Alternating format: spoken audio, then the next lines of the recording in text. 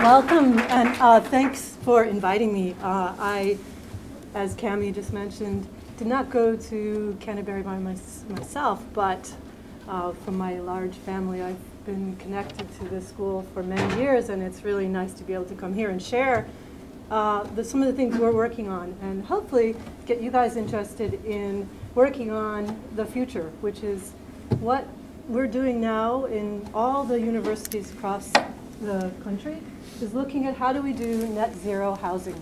That is net zero buildings, net zero infrastructure. How do we design and build the next generation of houses to not only not use energy, but to produce more energy than it uses? And what I'm going to show you, I'm not going to show you any of our work as a practice. I'm going to show you the work I've been doing with students over the last few years at Parsons, with our School of Management at the new school, and then also with some students and faculty from Stevens Institute of Technology. So we were selected to compete in this year's Solar Decathlon. It's a biannual competition that has 20 different universities competing to design and build net zero houses. And each team comes to the National Mall in Washington, D.C. and brings a different concept for their solar house. So we're over here. This is our team right here. And our house is up there in the middle. And we just went through this competition this October. So our team had a very particular approach to the competition. We decided if we're going to design and build an exhibition house, we want to be able to do it in a way that can help community, and in particular to help Washington, D.C. If we're going to build the house and bring it down to Washington, we wanted to leave it there. So we didn't have to drive it back up to New York and waste more energy. And so we ended up taking on a larger task than most of the teams. We decided to design a house that fit within the Solar Decathlon criteria. So it's a one-story house that has one bedroom. And then we also decided that we would design and build 2 single-family houses that are semi-detached in the neighborhood of Deanwood, which is in Washington, D.C. So this house is now becoming this house. This is the bottom floor of that unit right there. And so we exhibited it on the National Mall in October, and then we're now in the process of building out the rest of the project in Deanwood. So to do this project, it was over 2 years with lots of students, 300 students, ranging from architecture, engineering, fashion design, product design, communication design, and everyone had a role to play. We interacted over the various years with different courses, and then also during the summer periods, we had smaller groups getting together, working in concentrated format all together. So it was very interdisciplinary. And last summer was an exciting time because the students who had worked on the project actually built the house themselves. So they designed it, and then they built it. And so this little narrowing part right here is where we were building, and this is where we are right now, where we're expanding out again.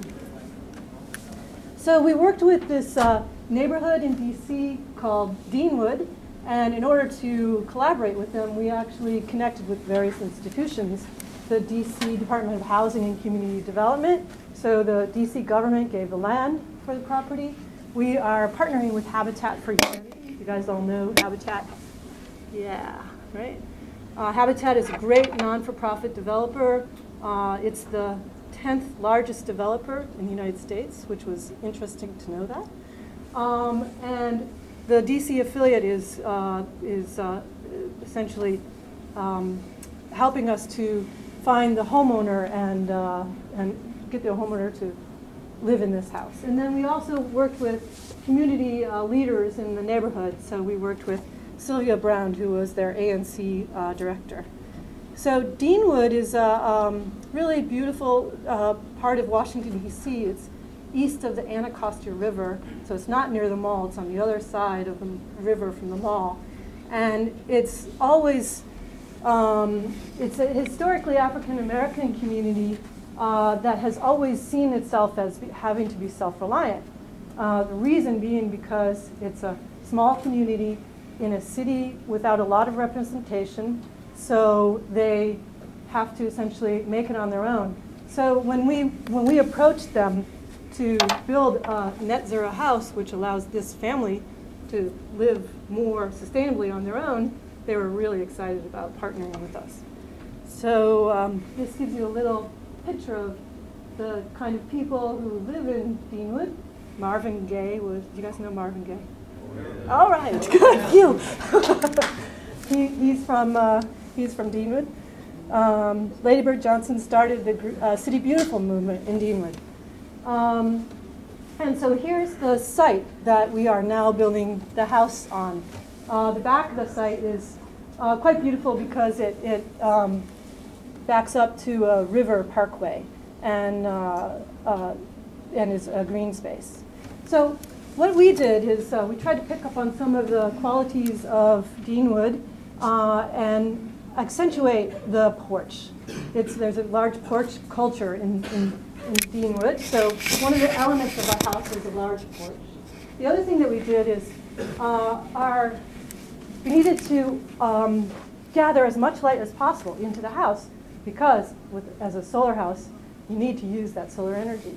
But interestingly enough, the site was oriented in such a way that our buildings had to be long and narrow. So that top part of that image is the south. And so it's the short side of the house. So what we ended up doing is adding a light loft to collect more light into the center of that long, narrow site. And then also the house opens up to the south, to the backyard and that greenway that I explained to you. So, but more importantly, one of the major concepts that we worked with in this project is a notion of synergetic interactions. So we were constantly coming up against the idea that this works better if it's together. And it works, and that concept works in terms of the building. So when we build one house and it sits by itself, and you have a lot of surface area that has to confront the environment, it's harder to make it have the right amount of insulation to stop the energy flows. But if you put two houses together, you save more energy. So two houses are better than one. Working with I'll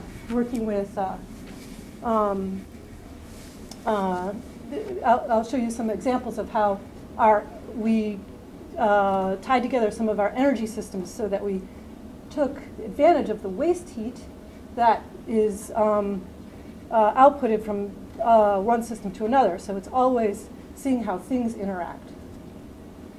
So here are some photos. You can't turn these off, huh? Rob? Just thinking it would be nice to be able to actually. Sorry, thanks. Here are photos of what the house looked like on the mall. The large porch that I was talking about, it became a real hangout place for people down in DC. And then the large porch to the back that is now going to be opening up to the park. We used very simple materials, but one of the main materials we used was cedar siding. So that front porch is unfinished cedar siding, which makes it have a wonderful smell, but also it will age very beautifully. And this is what the house is going to look like when it gets to Deanwood. So we're going to add a second floor and then add that other unit. And one of the most exciting parts about the project for everyone was that we, in working with Habitat for Humanity, we have Habitat was able to find a homeowner candidate. So Lakia Khalif is the woman who is going to live in this house with her 3 sons. And they came and visited the house when we were on the mall. It was really a wonderful moment for us and our team. Yeah. Is it two separate families living in it? There will be another family who's going to be living in the other house that's not yet built, and I'll show you the pictures of that. And what Habitat does is they advertise right before the house is done for homeowners. So this. No, I meant in the one that you just were showing. Like, yeah. There's two doors on it. Is that yeah? That okay. This is one house, right, with the one door, and this is that one house. And you're right. There's a second house with the second door. So there'll be two houses, families living side by side, which is typical in this area to do slightly denser housing. And again, we had to build the first part of this house as a module because of the constraints of the competition. And there's our students on the left building it. We figured if we could do it, anyone can do it, right? And here's Lakia on the mall. Really excited to be part of the whole project. So I wanted to tell you get into a little bit about how we did what we did, which is how do you take a building, like the building that you guys are in right here, and make it not use any energy, rather make it produce more energy. And how do you do it affordably? That was our main mission, because we're working with Habitat for Humanity. We want to make sure we can do this. You may know that it's possible to do net zero houses and buildings, right? You guys know about this? Heard a little about it? You heard some about geothermal last week, right? Yeah. But what is the next generation is to do it affordably in a way that doesn't require any more means than a typical building. So how did we do it? We did it with using a couple different strategies. But the first one was working passively. So working with what we call the building envelope, and designing that building envelope so that it performs optimally as it interacts with the environment. And there's some very simple strategies that you use. First of all, the first thing you do is you make sure your building is really well insulated. You know when you're walking outside that if you put on a winter coat that has a lot of down in it, that you're a lot warmer. It's the same principle with the house. And in addition to that, the other thing we do is we control how the air moves in and out of the house. If you've ever been in an old house that has old windows and it is drafty because there's lots of leaks of air moving through the wall. It's not the best way to design a house. It's much better to make sure that envelope is what's called airtight. Oops. And then provide a ventilation system for the building. So the building actually works very much like a body, like a human being, where you have your insulation, which is for our body. What is our insulation? Skin, no. Yeah. The fat. And the other thing that we do, though, is we breathe. So this house has a ventilator that allows it to breathe. And in breathing, it actually has better indoor air quality than the normal houses because you're not pushing mold through the walls, which I'm sure many of you have experienced the smell of an old house that's very moldy. Well, it's because air is moving through the wall and creating mold. And then the last thing that we did, which is extremely important, is that we took advantage of the sun. And I'll show you a little later how we positioned windows and overhangs to make sure that we optimized solar gain during the winter and reduced it during the summer. So this sketch shows you the red cut is the wall. And what's interesting about that is that you can see that those walls are thicker than normal houses. And they're thicker because we're using more insulation than more normal houses. So to do this, we used various energy modeling programs. We worked with a system called Passive House Planning Package. And so in this modeling program, you actually test everything. Like you put in all of the variables of the house to make sure that you can predict what's going to happen. And one of the interesting things is if you look at that right here, 4.36 kBTU per square foot annual. That number, kBTU per square foot annual, is a little bit like miles per gallon of your car, right? That's how we're going to start measuring houses in the future.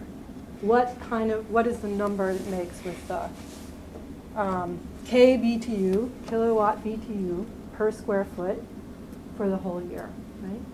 And our house ends up using 90% less energy than normal. So if you look at the normal houses, how much energy would they use if it's 90% more? Anybody? What? Okay, if we're using 4.36 kilobTUs per square foot annually, okay? And most houses use 90% more. So how much energy do most houses use? Anybody? Around. 7.6 kilos. No, more. Yeah. 8. No more. It's a factor of 10. So 90, almost 100. So it's almost 53 kBTU per square foot annual versus 4.36, right? So that is a huge part of why this house is affordable. If we can, in the building envelope, use insulation, which is really cheap. Insulation is the cheapest building material possible. To get the load down by 10 times the amount of normal houses, you can make net zero houses really easily. And our engineering students use these really fancy modeling programs to analyze all of the wall sections, and it was really fun working back and forth between the architects and engineers to optimize the building. And we had to do things like size all of the building envelope, how much insulation, how much wall area, etc. And our students also got kind of fancy because that modeling program was an Excel program, so it wasn't very visual. So our students actually created a way to interact with that program and make it visual. And that was also really helpful in terms of the process. Oops. So I'm not going to show you, that was the design phase of it and the concepts, but what I want to show you quickly is our building of it. We were really lucky because we are working with Stevens Institute of Technology, and they had a waterfront site where we got to build the house.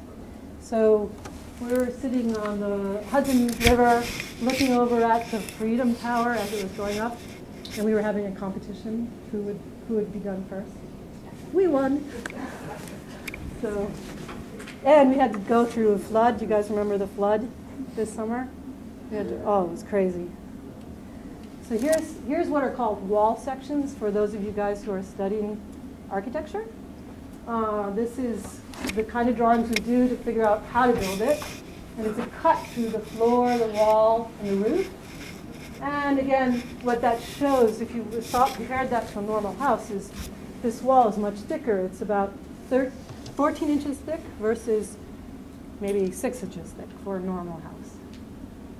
And here's our students and some of our consultants on the job site. We had a couple students spend about a month putting all the insulation into those thick walls, and they were constantly covered with dust. But it was fun. And then the other thing I want to show you about the house is our windows, because I've talked a lot about insulation. The insulation we used, by the way, was called cellulose. Does anyone know what cellulose is made out of? Guess? I could sort of hear, but not sugar, no. Close, in a way. It's a recycled material, and it's everywhere. Plastic. No, we're not using plastic. Air is a really big part of it, because without air, you don't have insulation. What's black and white and red all over? There you go. Our insulation was just chopped up newspaper, so it's awesome. Recycled, doesn't have any of the off-gassing of the plastic insulations, and cheap.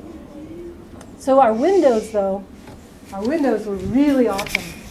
And that made a huge difference on our house. We used what are called triple glazed windows. You guys probably, a lot of houses used to be made out of single glazed. This building probably has a double glazed. We use triple glazed. That means it has 3 layers of glass and a almost vacuum in between the layers of glass. And our glass gets very high insulated quality, so it doesn't have much heat transfer. And what's interesting about that, if you can get windows to perform that well, is that they can actually begin to be a net benefit for the house versus the opposite, which is normally in houses up until now, windows are where all the energy is lost. But now, because these windows are so well designed, we can gather all the sun during the winter, and it becomes a net positive, which is really exciting. And we also did some things for daylighting. In the interior of our house, it was very well daylit. We won the award for lighting during the competition. But one of the things they did, we took this thick wall and we chamfered it so that light could bounce into the space and there wouldn't be so much glare. And it's sort of like an old medieval cathedral. It's kind of fun to work with the thick walls. Here's some more wall sections showing that detail. And here's our student putting it all together. So Steve devised a really interesting way to insert that window.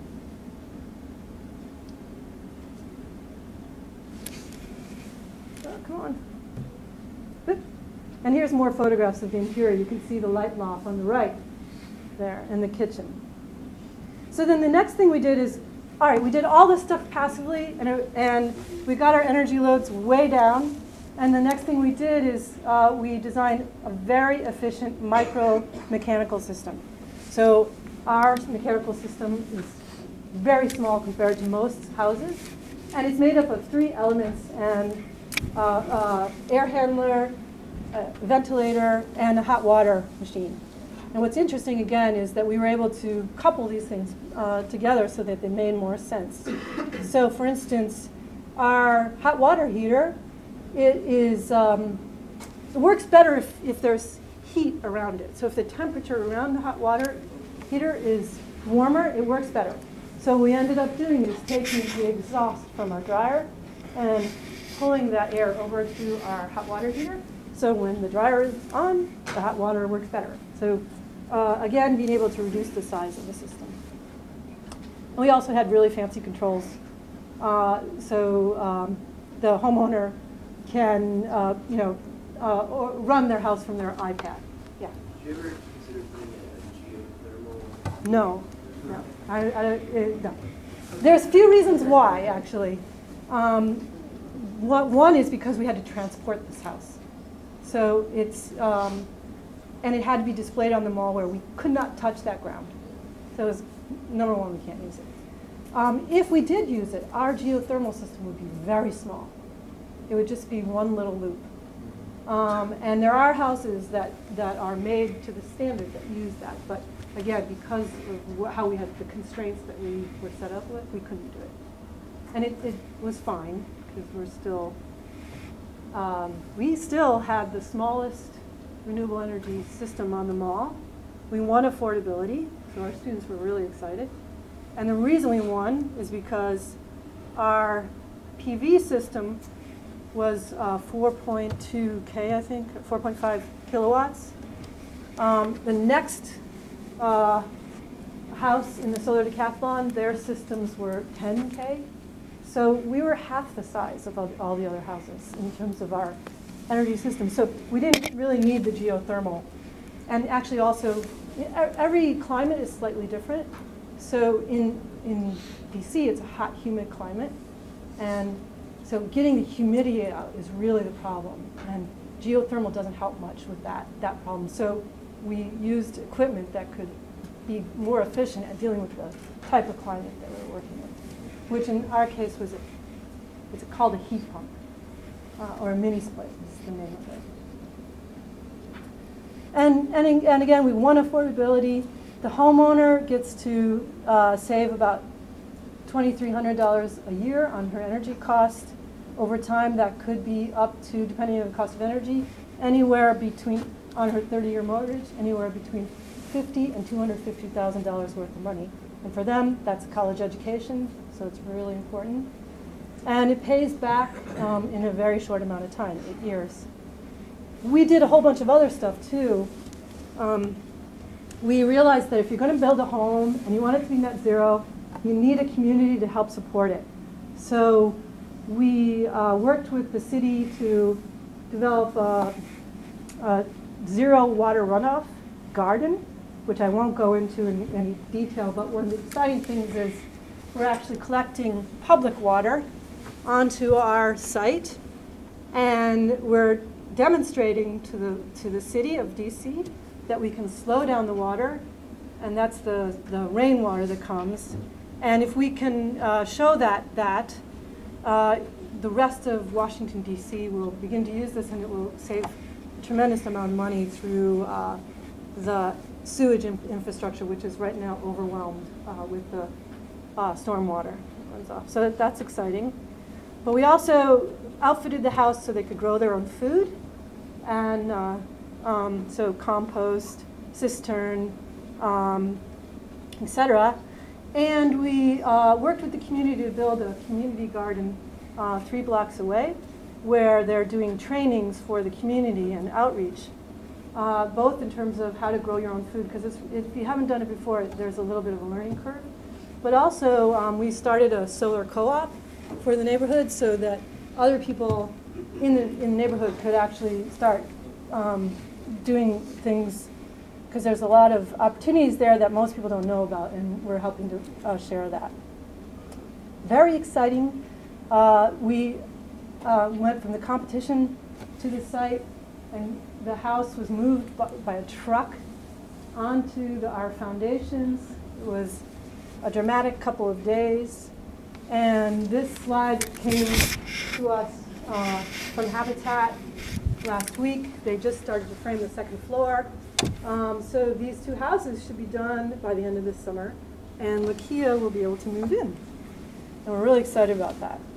So I wanted to stop by showing you guys a little video that was on USA Today, which interviews Lakia, so you can hear from her. I don't know. Oops, I probably shouldn't have done that. Parsons approached us with the pretty novel idea that, hey, you know, the Solar Decathlon event's been going on every other year for 8-10 years now, and these homes are dismantled and never actually lived in. How about, you know, we work together to actually put a family into this home. They are giving it to a low-income family in Ward 7 in Deanwood of Washington, D.C. So that was just a really win-win situation where they design a house for a competition, and then instead of taking it home, they're living it here in Washington, D.C. Deanwood has a very tight-knit community with great leaders who are interested in these issues. We're contributing to their efforts. We're not starting them, which I think is really important. The house will be half of a 2-unit duplex once it is moved to the northeast quadrant of the city. Building a duplex, we're actually creating a more efficient building because there's less surface area for dwelling that's exposed. And we will be certified as passive house once we get to the Deanwood neighborhood, which is the highest energy efficiency standard in housing today. This will be the very first passive solar home that Habitat has built in Washington, D.C. So here's the kids. The family chosen by Habitat came to see their future home for the first time. Lakia Cully, she's a single mother. She works as an administrative support staff person at the Department of State. She has 3 children. One of them is an infant, just about 5 months old, I think. and they were already living in the Deanwood neighborhood and have been wanting to stay. So in that perspective, it was an ideal find. I felt excited and overwhelmed at the same time to know that I was the one who was able to get the first solar house in DC. It's exciting. It's like history in the making, and I'm a part of it. Another remarkable thing about the House of Solar Homes is that they are much more sustainable for the lower income families we serve, meaning that because the cost to heat and how... I just wanted you to hear her words. She, she was also saying at other times, that her neighbors are like, hey, what do you mean you're not going to have any energy bills? How do I get one of those? So it's really exciting. We've brought together a bunch of people to work on something that's pretty straightforward and simple, and the hope is that Likia will have a great life in that house, but other people will begin to be able to do similar things. So I wanted to stop there and open it up for questions. I'm sorry I was like excited and kept going. Any questions? More questions? More detailed questions about systems? I'm happy to. Yeah. Made out of cedar? The outside is cedar, exactly. How would it hold up against like a house fire on the neighbor's side? Well, the walls are fire rated. So the cedar is not the fire rated material. Behind it there are gypsum materials that stop fire for 2 hours, essentially. Good question. Yeah? I suppose I want to start a new house. So would it be more cost effective to build a house and add geothermal, or just go with any type of one of those type of houses? This. Geothermal is really great for retrofit, actually, because this is not better. It's more expensive if you want to renovate your house right now to do it this way. Yeah? How much does a house like this cost? That's a good question. This house costs $250,000. And in DC, that is comparable to what Habitat for Humanity has been doing. So it's a little more expensive, not a lot. It's 15% more expensive. And again, one of the slides we were showing shows that 15%, depending on the cost of energy, will take about 8 years for Habitat to recoup, if they didn't get any subsidies. But there are state subsidies. So right now, it's actually probably the same cost as a normal house. Yeah? How long does it take to pay for itself? 8 years. Right now, with today's energy costs and with the construction costs of current market. 8 years. Any other questions? Yeah. Where do you guys come up with funding to build things? That's a really good question. All of the students helped. Oh yeah, where do we come up with the funding? The project was expensive, not to build the house. The house was the cheapest part of the whole project. It was gathering all the people together, getting the meetings, and traveling, etc. And so what was really great is that the students did a tremendous job reaching out to different sponsors. And what was really interesting is the sponsors we had tremendous response and had great support. So Jones Lang LaSalle, MetLife,